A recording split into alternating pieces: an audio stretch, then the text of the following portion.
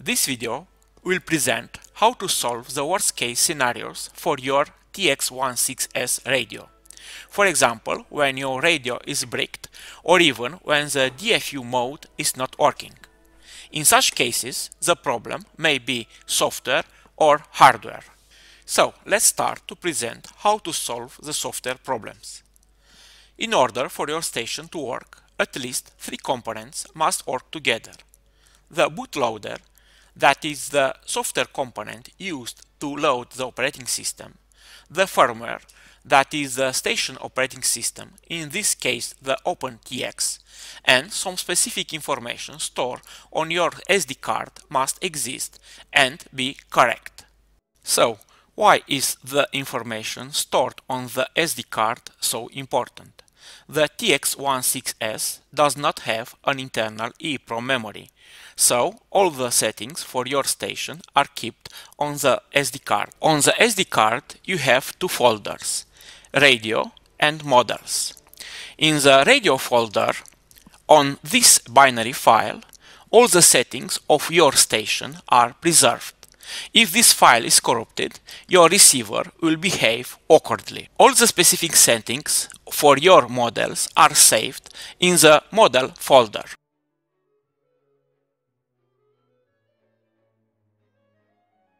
Now let's make a new SD card. My advice is to use a different SD card.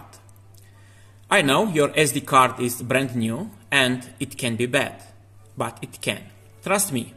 In time, I've seen everything, and from my experience, the SD cards go bad more than any other memory storage. So, let's take the SD card, put it in the SD card reader, and I will connect it to the PC.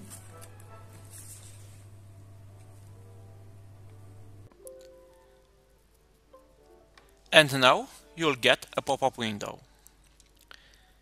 The SD card must be formatted with FAT32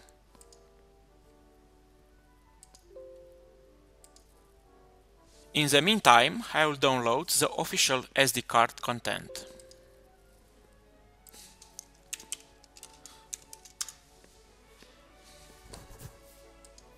I will select the software version for my station,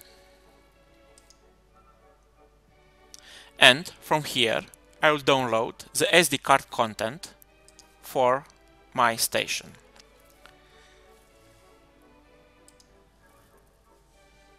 Let's say I will take the last version.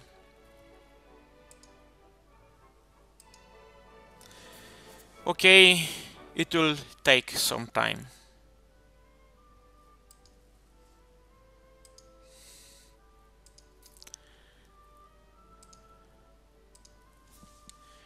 Now copy all of these folders to SD card.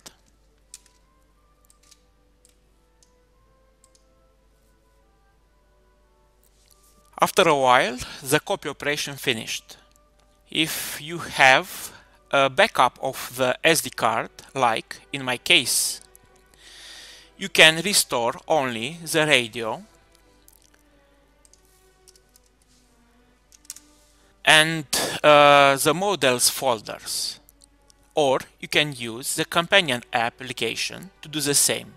For the last approach, you have a link in the upper part of the video. That was all. Now insert the new SD card into your station and see if the problem was solved. The DFU mode, meaning device firmware upgrade, is an official USB device class specification that provides an independent way of upgrading the firmware of a device connected through a USB port to a computer system. This upgrading mode will work even if the station will not start up due to operating system issues, or even if you are unable to get into bootloader mode by holding T1 and T4 inward and pushing at the same time the power button. So, in order to be in DFU mode, connect your station directly to your PC without powering up. In my case, the Windows installed correctly the driver required to be used with OpenTX companion application. In such a case, you will have the situation from the left in the device manager. If not, you will have the situation from the right. In the last case, you have two options to solve this problem: ImpulseRC driver fixer or Zadig application. The links to both of them are placed in this video's discussion.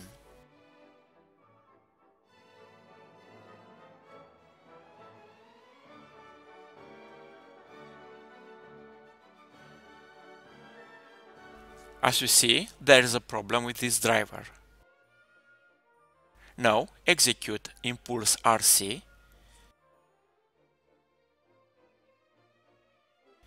and in several moments the new driver is installed.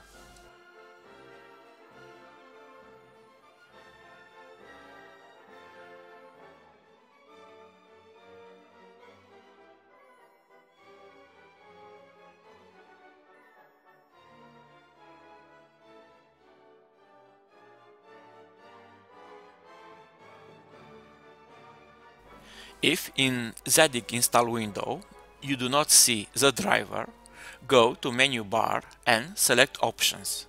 Here select list all devices. Now leave all other settings in the default state and click on the button labeled Install Driver or Reinstall Driver. I love the Zadig application due to the possibility of reinstalling the driver for the station when Windows installed a wrong driver.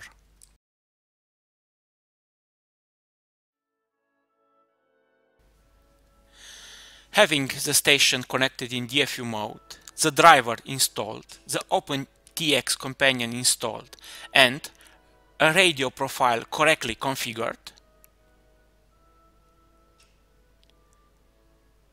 go to Download, check for updates, press Yes, and choose a suitable location to download the firmware.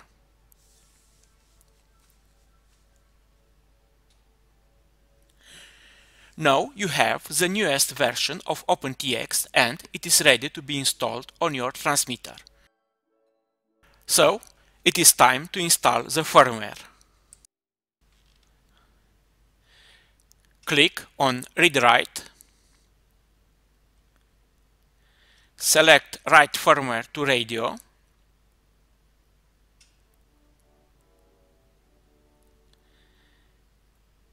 click on Load, and choose the firmware file, the bin file you previously downloaded. Now in the end, click on Write to TX.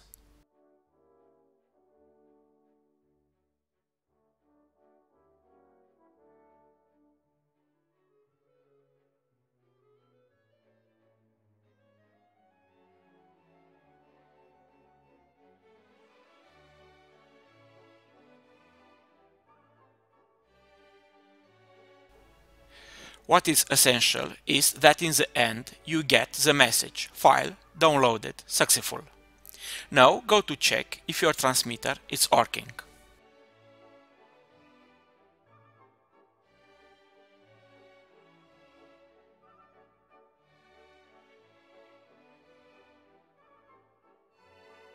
If, when flashing the bootloader and the OpenTX from the OpenTX companion application, you get in the end error command not correctly executed, as is presented in the second image, you have a problem. The message for a successful flashing operation in DFU mode is the first one: file downloaded successfully. This message means that read protection is enabled on your STM32 microcontroller placed inside the station. To solve this problem, please download the DFU reset tool. The link is in this video's description. Now unpack all the files to a suitable location.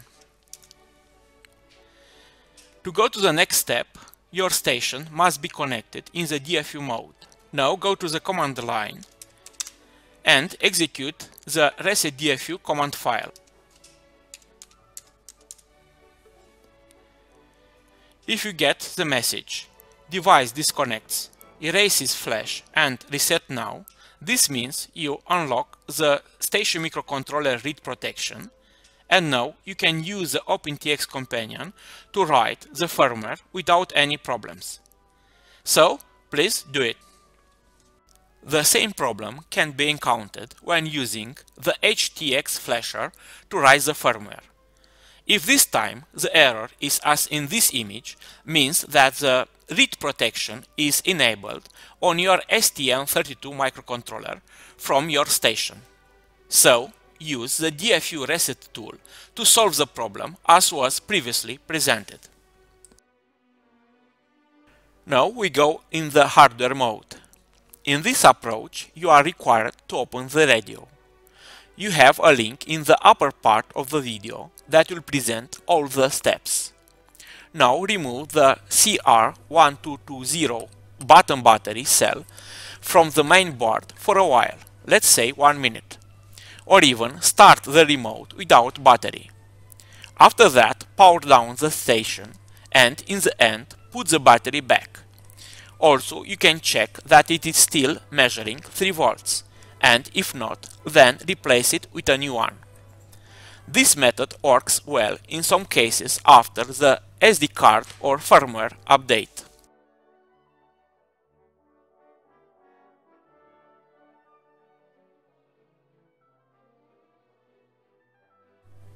The last presented problem is given by this ribbon cable.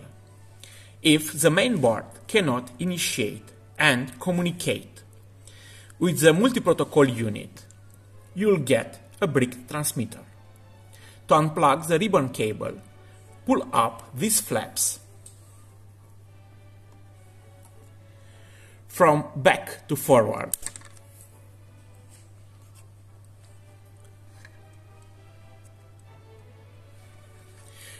Which will lift the compression mechanism. Remove the soft flat ribbon cable from the other side in the same mode, but first remove this 4th screw.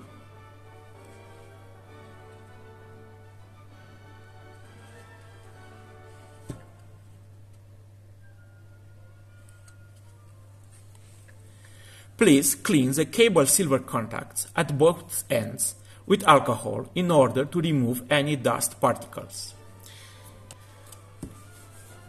I use this alcohol specially designed for electric contacts, but I'm sure that other type will also work. In the end, reinstall the cable properly and put the radio module back on.